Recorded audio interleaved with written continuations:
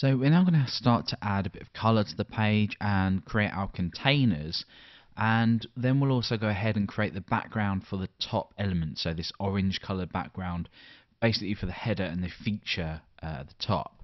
So we'll be using Photoshop to pick out this orange color, but basically what we're going to do is creating containers, just generic containers that will hold these elements. And the reason we do this once again is because we want the container to stretch 100% of the width here, and obviously we then want to create our row within it with the columns, as we've already seen. So let's go ahead and take a look at how we would do this now. So the first thing we want to do is mark this up. So let's go ahead and create a div, and we'll go ahead and add a class just now. So the class of this is going to be container. Okay, so down here what we're going to do is go ahead and create a container style. So container. Now all I'm going to do here is give this a padding of 40 pixels to the top and bottom, and 20 pixels to the left and right. And the reason we do the left and right pixels is because when we change to a responsive view, this is going to basically have some kind of padding on the left and right hand side. Otherwise the text or whatever else will just sort of push against the edge of the screen. So this container now, if we just go ahead and type in anything here, there we are. So we've now got the padding at the top and the left. So what you can now do is go ahead and start to add the hooks in, so like the background hooks and things like that. So let's just go ahead and add a comment here. So we'll say containers. And down here, let's go ahead and add a backgrounds comment, and we'll go ahead and start to add backgrounds. So these are just going to be single classes, which are going to be background and then a color. So in this case, it's going to be background orange. So we can go ahead and pick the color out from within Photoshop. So all we need to do is choose the color picker, pick that, open here, and you can see that we've got a hex value there, which is exactly what we need. So we can go ahead and say background color, give a hash, and then just say F8 BC3B.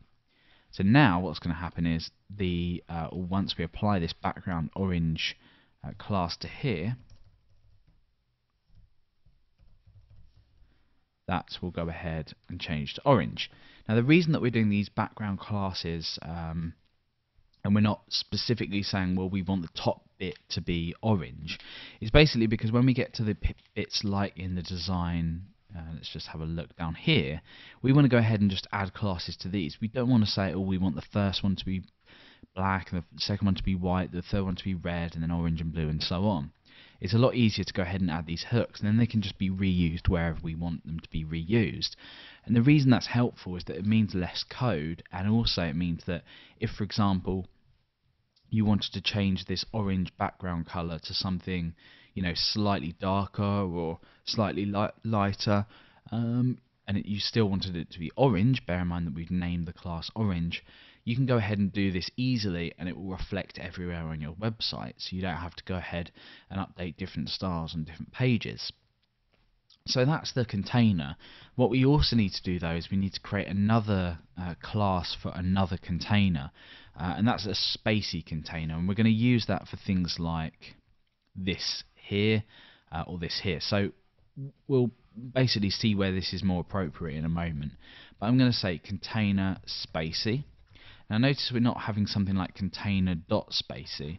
We're creating an entirely new class. We're not chaining class names on together, and we're going to just basically change the padding on the top and the bottom to be slightly larger. So I'm going to say 80 pixels and 20 pixels left and right. So rather than adding a chaining class on, we're just basically redefining what the padding should be. So we've got container and container spacey. When I can change this to container spacey, you see that we get a slightly larger area, so we can use that later on. The reason that we're using just the standard container for the top is that this is going to actually contain the header and the navigation, and we don't want a massive massive gap at the top.